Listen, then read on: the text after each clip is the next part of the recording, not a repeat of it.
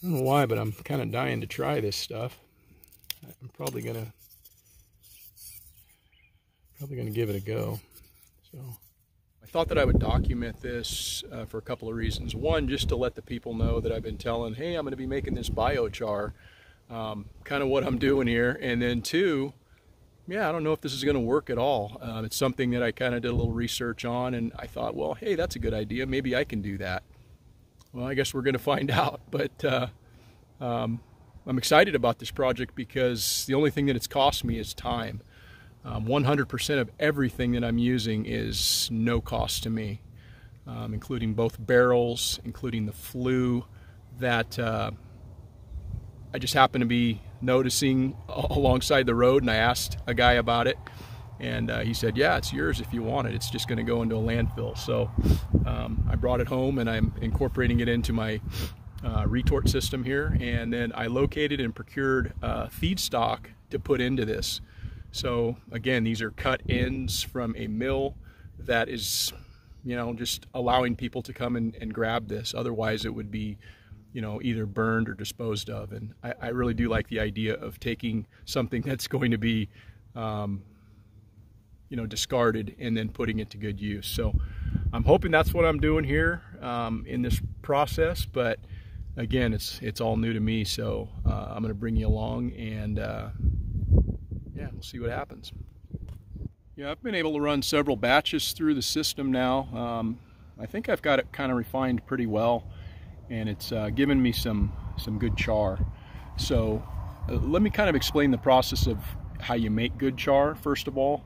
In order to really make good clean char, you need to do so through the process of pyrolysis, and that's basically heating it up to its ignition temperature, pushing off all of the gases, essentially burning it without oxygen. There's the 30-gallon filled with feedstock inside the 55-gallon drum. The lid will be placed on that and sealed, and then all of this space going around will be filled with feedstock all the way up to the top.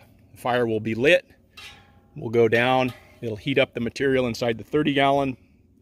The gases will start to expand, they will off gas, come out along the side, they will come up to a point at which the fire is burning down, and then they will again reburn. So I'll go ahead and fire this thing up and make another batch. But yeah, so far everything's working good. I've been really pleased with it.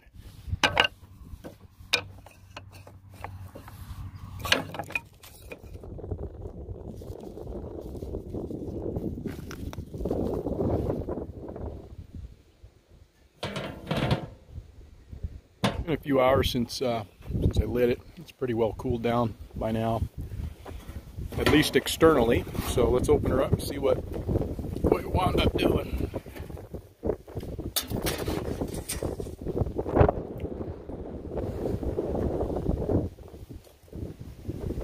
All right, moment of truth.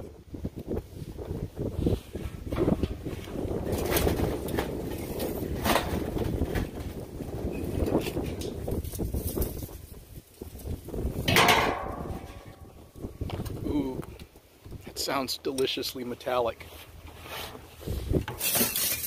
Oh, yes.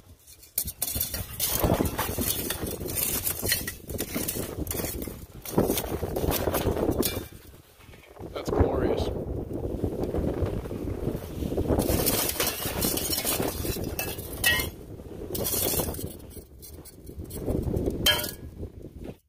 Well, one of the ways you can tell that you've got good quality char is that there's absolutely no ash. It's completely black, and it has a very distinct, almost glassy-like sound to it.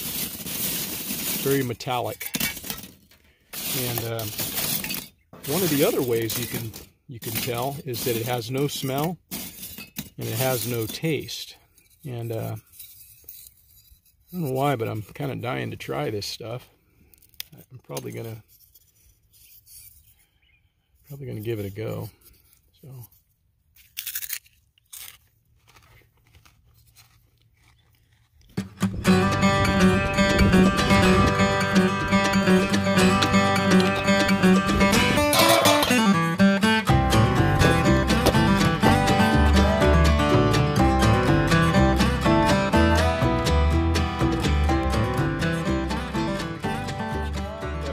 biochar with some of the other methods, cone pit, and just doing some things with you know, pulling coals out of the burn pile and trying to quench them.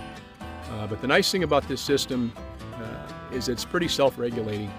Basically, you can just light this, come back sometime later in the day, and it basically self-extinguishing. So from that aspect, it's very kind of hands-off, and I really like it so far.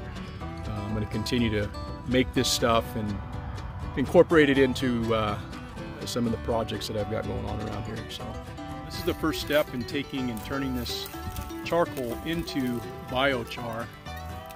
We kind of put it out where the livestock can step on it, and then as we sweep up their manure and wasted feedstuffs into piles, that'll be incorporated into our composting systems.